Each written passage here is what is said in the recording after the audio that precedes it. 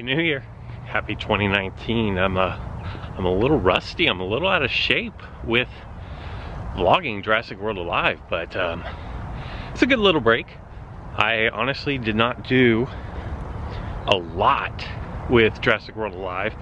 I did my battle incubators, strike towers, things of that nature, but I didn't grind. How about that?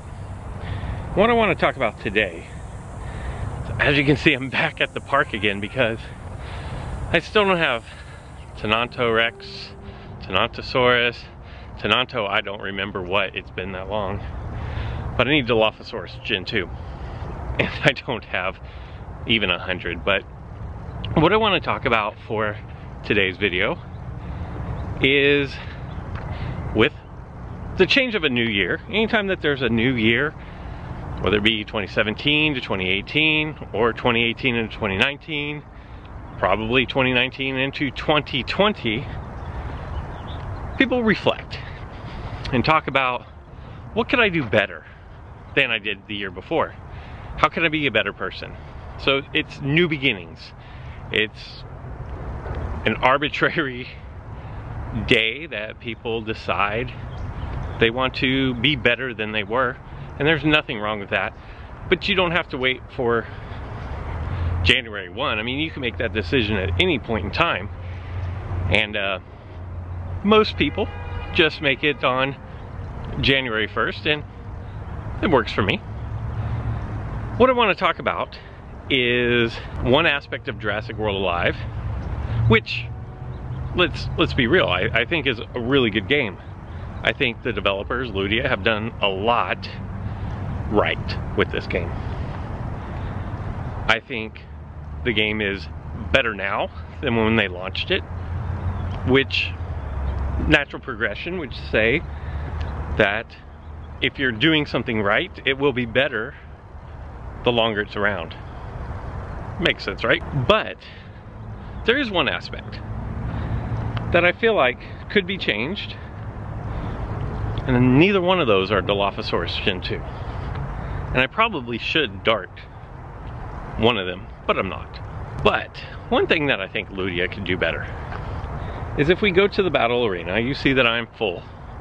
And I have 48-28 for my trophies. If it's not my highest level ever for trophies, it's close. Like, it's close enough to be in the ballpark. The thing is, I'm pretty close to the max for what my team is able to compete at, or what my skill level with my team is able to compete at. There are probably people who could take my team and make it higher or better, but for me, it's kind of maxed out here.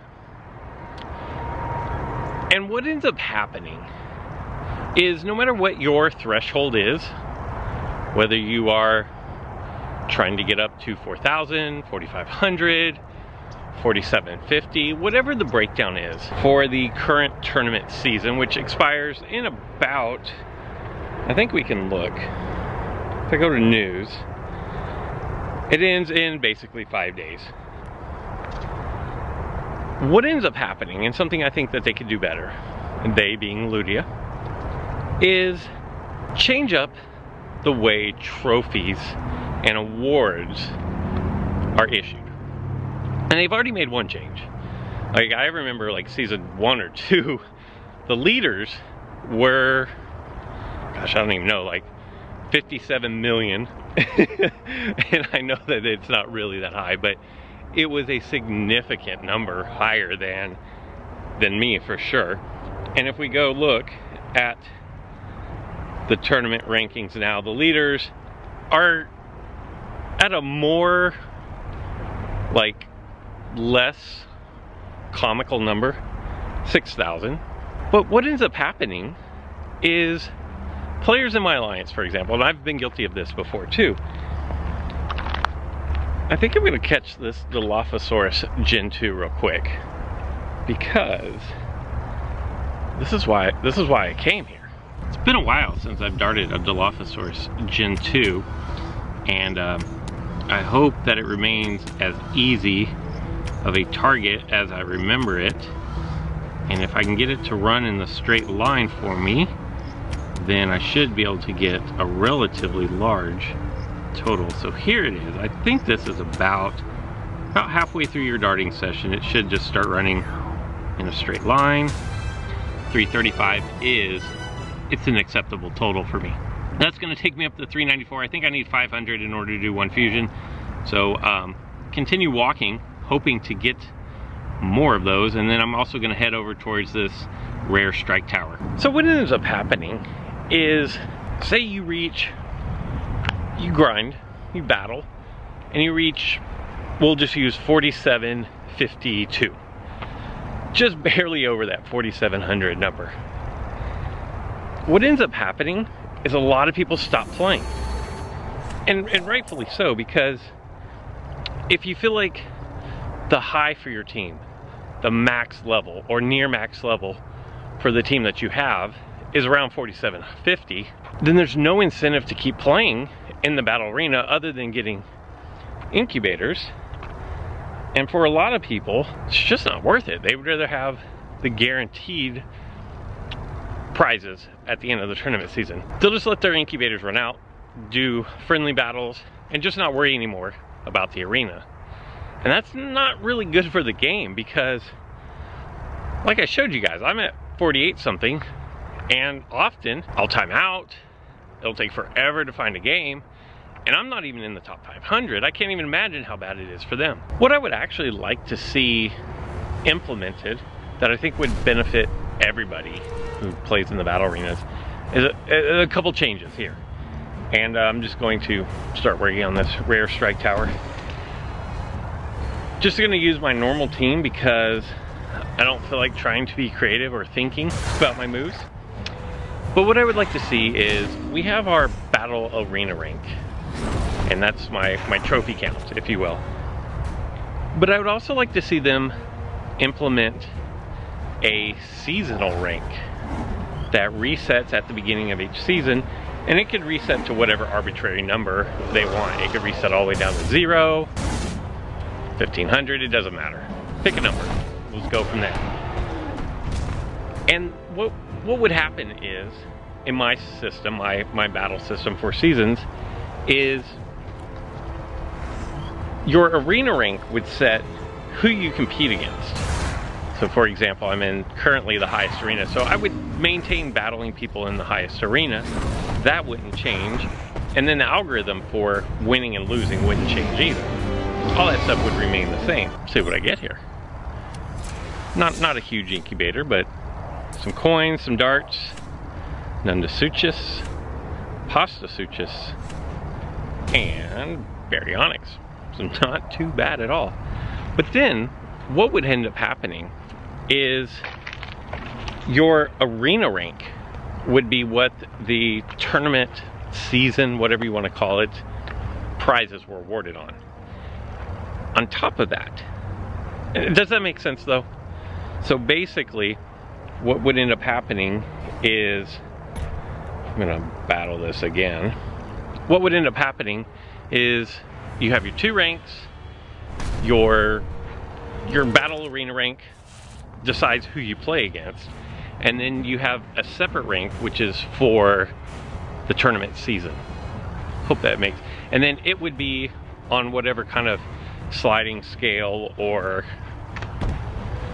like algorithm for awarding trophies for wins that they decided was best, and I'm cool with whatever, really. And then the second proposal that I have, the second thing that I would like to change, as I realize I'm wasting my incubator here, but my scent capsule, would be you're rewarded on your highest trophies earned for that seasonal rank. So what I'm thinking is, we'll say that the ready to crush, huh? I don't think so. We'll say that for the top, I don't know, after your top 500, you know, we'll say for 1250. Say that that's one of the breakdown markers. If you reach over 1250, then you earn that award, even if you play and lose. Because then the incentive is there to keep battling. and keep trying to progress in the arena because you're not worried about losing the rewards that you should have gained or have earned or whatever you want to call it. And I think that would help with the battle arenas because you have less people stopping when they reach the threshold because there's no incentive to keep trying. And I hope that that makes sense because in the battle arena, 250 trophies is quite a bit. I mean, let's be real. So if you're at 4750, you feel like that is about your max. Like getting another 250 doesn't seem, the risk reward isn't there. Whereas with my system, if you get the max, whatever your highest was, if you get rewarded for that, then there's incentive to keep trying to go that next threshold, and you can keep battling and keep playing, and you might get lucky. Maybe your team is better than you thought and you are able to progress. But it helps everybody find games, and it doesn't penalize you for playing late in the season. That's my idea. And then whenever the next season starts, everybody just gets reset their tournament rankings. Now, you are going to have the people who will say, well, then you could just tank and win a bunch. And Pokemon Duel is a game that I used to play, and it had a very similar battle system. And what they did is they just basically said, if you tank at the end of one season, or if you tank leading up to another season, that you're not eligible for awards come the next tournament season. And I feel like that pretty much put an end to most of the tanking. So I think there are ways around that.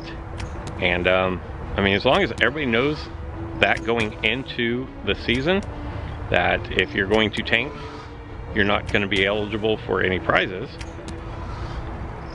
I think it's a good battle system. But I mean, that's just my opinion. What do you guys think?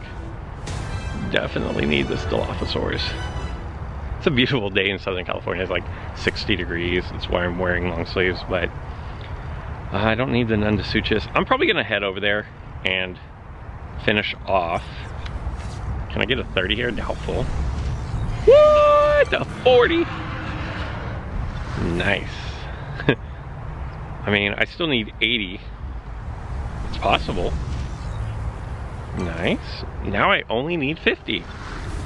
I'm gonna go finish off that strike tower. I'm going to walk around, try to get some more Dilophosaurus Gen 2, but let me know in the comments below. What do you think of my proposed battle system?